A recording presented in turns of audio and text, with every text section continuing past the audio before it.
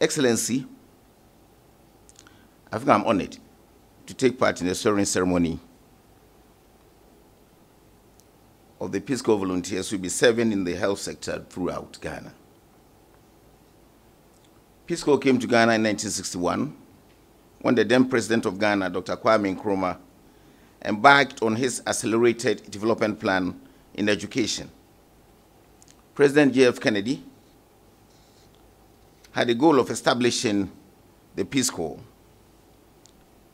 which was to build the capacity of host nations and to promote international peace and friendship through the exchange of culture. Through the decades, Peace Corps expanded its activities to include environment, health, water and sanitation, and enterprise development. Today, I am pleased to know that Peace Corps is still in the one critical areas of human development, which is health.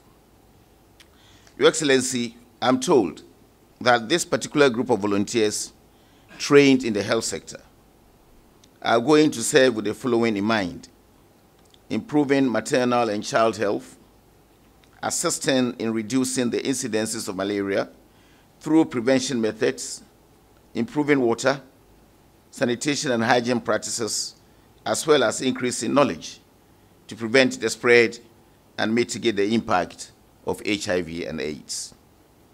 These volunteers are going to work where it matters most, in various communities throughout Ghana, to promote and support national efforts to ensure that all Ghanaians live long and healthy lives.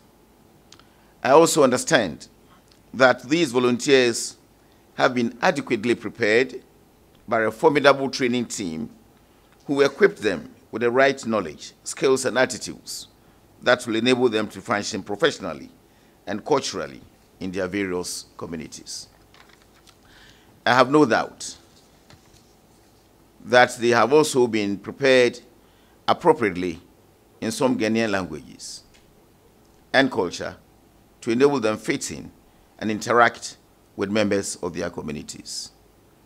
I was amazed with the type of languages you have trained them to try to learn to speak, some of which I have never tried even to understand a single word in. We have several languages culturally in our country, cutting across the south to the north, several of them, and which community has a small language. Where I come from, we have a different language, though it is part of the Twi language, but ours is a little bit different. So if you have different dialects, several languages in within. We just witnessed you speaking some of these languages. Now I can assure the volunteers that if you continue to use the language you have acquired at your sites, you'll be accepted as members of your respective communities. It will be very difficult to speak any language in Ghana. So when you get closer to the people and you get yourself committed, they want to speak the language, I believe you, in a month, you should be able to speak very well.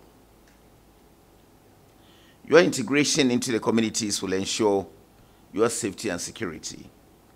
It will also give you the opportunity to affect people's lives positively in both formal and informal settings. Indeed, there are thousands of Ghanaians whose lives have been positively affected as a result of the activities of Peace Corps volunteers, and I bear testimony to this fact. Again, I commend you not only for your spirit of volunteerism, but also for accepting to serve in the most rural and underserved communities, where even some Ghanaians will refuse to go. In about 2 months now, we're trying to recruit medical officers, and we're doing online recruitment, applications online. We will call you, interview you. So we deliberately closed the traffic to facilities in the south of the country. Quite a large number of our medical staff are sitting in Kumasi and Accra. I can say about 50% of our trained, renowned Kenyan doctors are all in these two big cities. We got a few to apply to go to the north, the Upper East region, where Dagari is. Sorry, Upper West, where Dagari is, Upper East. When we did an assessment to look at the returns, 8 chose Upper West. Only 3 attended the interview. Last year, we interviewed and posted 8 to Northern region. Only 1 actually assumed duty there. So ourselves in Ghana, the medical profession, shy away from going to places where we need the most. And I think I'm enthused with your spirit of volunteerism and your commitment to serve in rural communities in our country. Remember that you are role models, change agents, and most importantly, ambassadors of the United States of America. You must live beyond reproach. The adults, youth, and particularly the children will look up to you as their mentors and adopt your lifestyles. For them, everything from America is good. Remember this as we carry out your day-to-day activities. But I'm also amused at the type of clothing you have put on this morning. You wouldn't have much options when it comes to what you should wear. You can't be wearing this far north.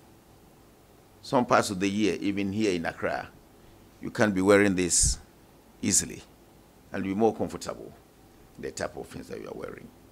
When I got in here, I was asking myself, who are these white Ghanaians who have come to meet with us?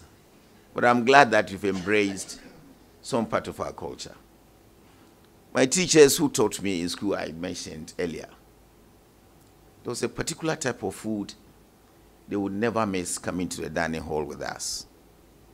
Fried plantain, the ripe one, with beans. That was a delicacy for them.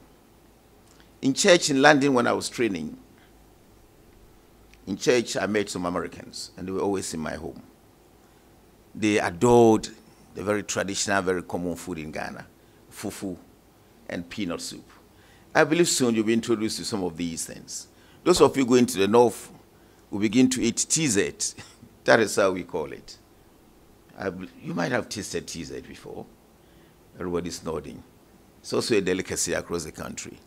And in here, you will get all types of foods that you want to eat. Notwithstanding, if you want to eat American, you can find American in Ghana. But I don't think that you want to do wherever you go.